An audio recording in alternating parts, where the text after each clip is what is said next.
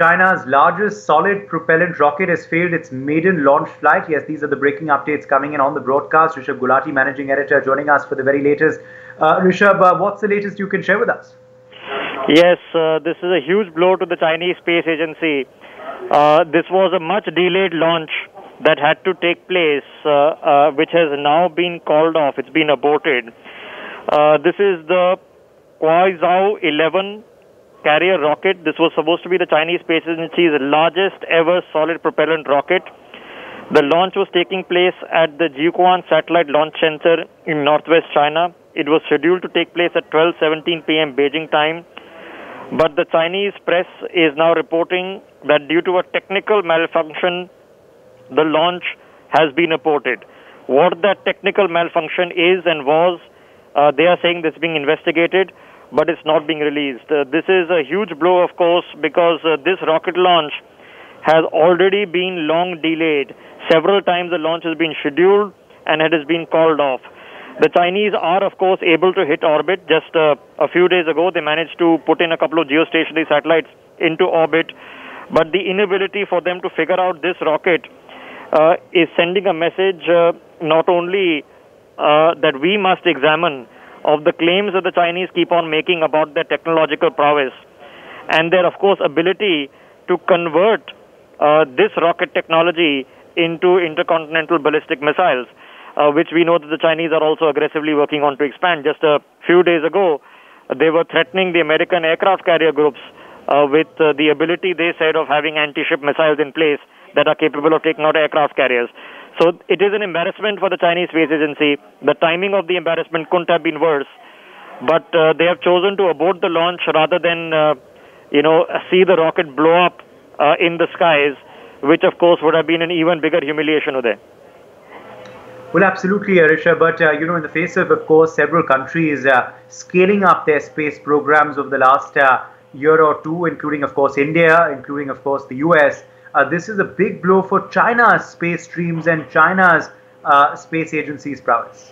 Yes, well, for the fundamental logic that this Kuaizhou 11, which is Kuaizhou translates into quick reaction orbital launch vehicles, the earlier parts of this 1 and 1A have been operating since 2013. This was a launch of the largest model. This was supposed to be able to carry a 1.5-ton satellite into orbit, a 1.5-ton payload, and was supposed to be a heavy lift model for the Chinese. Now, they have been manufacturing this within China. The China Aerospace Science and Industry Corporation, CASIC, has been manufacturing this through its subsidiary called X-Space. They've been developing this rocket for many, many years, but it clearly shows that despite the launches that took place of the earlier variants, the heavy lift variant, which is capable of this 1.5-ton payload, isn't working. Now remember, this is coming just a few weeks after we saw NASA collaborating with SpaceX to do a pretty historic rocket launch and connect with the International Space Station. So now it remains to be seen whether the Chinese, for all the ability that they are claiming, can really expand into the heavy lift category. Right now, they are in a position to put a 200 kg payload into synchronous orbits. But when a heavy lift capacity of putting 1.5 tons into orbit has come their way, they've had another delayed launch which has been called off. So another scheduled launch of this rocket has not been possible. The next, of course, thing for the Chinese is to figure out whether they can be competitive. Remember, currently ISRO, the Indian Space Research Organization, offers the cheapest, most inexpensive cost per kilogram in orbit. They are only being beaten currently by SpaceX and other private firms in the US. So India's ISRO is more cost competitive in not just the implication of the military domain or the space domain, but the commercial domain.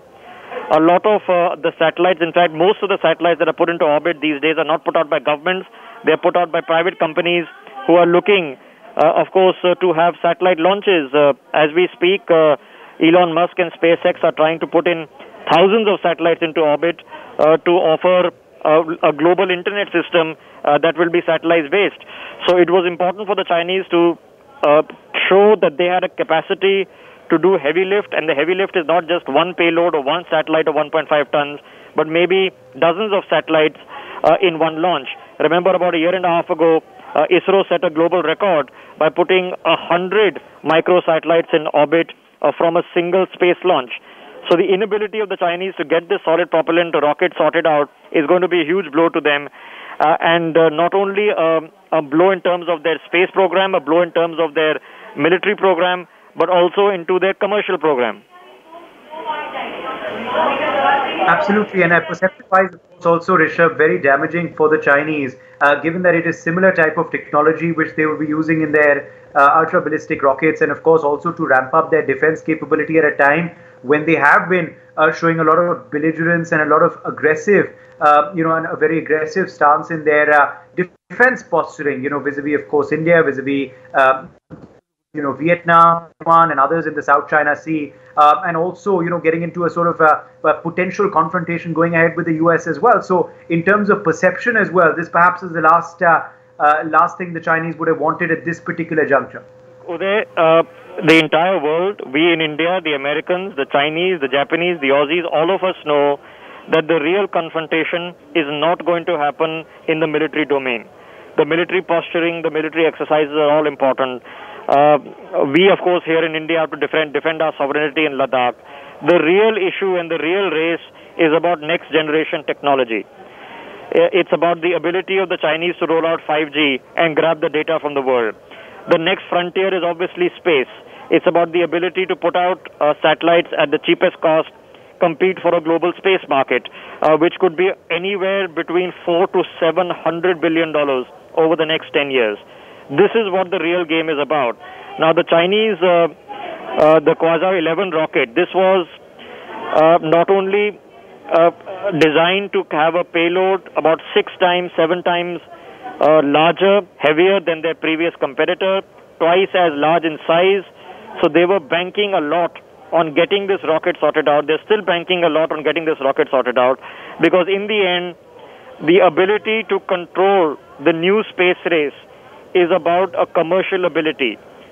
The Chinese want to be able to put up their rockets with the cheapest payloads, their satellites with the cheapest payloads, not only for their own domestic sector, but to be able to compete in a global environment. Right now, as I've already mentioned, if you look at national space agencies, ISRO is the most competitive and most reliable globally. After this is coming SpaceX in terms of affordability of dollars per kilogram payload cost.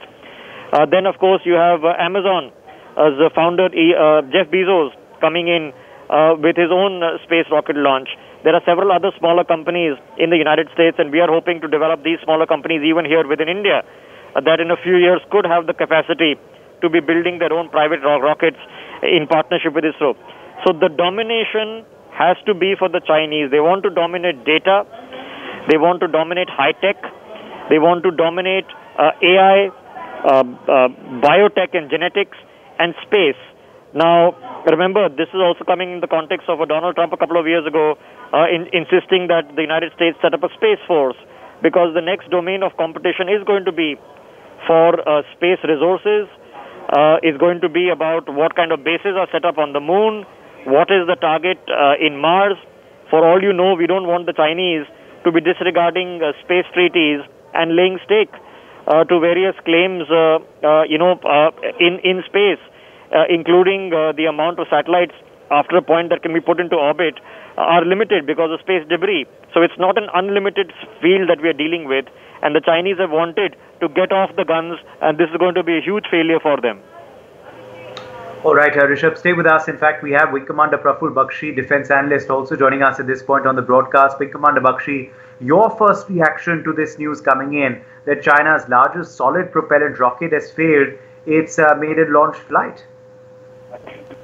Yes, there is no doubt about it that China is going to face a little setback on this, or rather a large setback on this, because China has made a lot of headway in the space technology, not only the space technology and the satellite and anti-satellite top technology. Now we are talking in terms of commercial activities and all the commercial companies launching their satellites. Agreed, they want to win that race. But just be rest assured, this is a commercial race in space, but there is a military race in space also going on, and Chinese are very, very adept at that. And we have to be very sure that this rocket which has failed, in what category was it? Announcing it was a commercial is a different thing. What it was actually and what data it was going to collect is a different thing. And as you know, Chinese have already mastered nearly mastered, I'd say, don't say fully, 80% or 70% in anti-satellite operation and anti-missile, intercepting a missile and anti-satellite operation. That also, they are coming at par with America. So on this issue is also a worry to a lot of people. And they will now marry this technology with the laser technology and cyber technology, which they are already ahead. So this compounding of space, IT and cyber is going to be a very lethal system which Chinese are bringing it up. So we have to watch out about it, and we have to as to what Chinese are going to do next. Because very soon we'll have to face the military might in the space of... Though, of course, we have also created air and space force. But the question is, Chinese are ahead of us in this game. But does this also show, Wing Commander Bakshi, that perhaps they're a bit more hype than substance? Perhaps they're a bit more talk about technical prowess than actual know-how. With this failure, glaringly evident of the actual reality of their space program. Yes, there are efforts that are being made, of course, to ramp it up. But in terms of, the kind of perception that they've built up, obviously this failure today of not a very complex rocket, shows that perhaps there's more talk, little substance. Well, there is more to it. What means I can understand. They can hype up their programs also. They built a lot on positive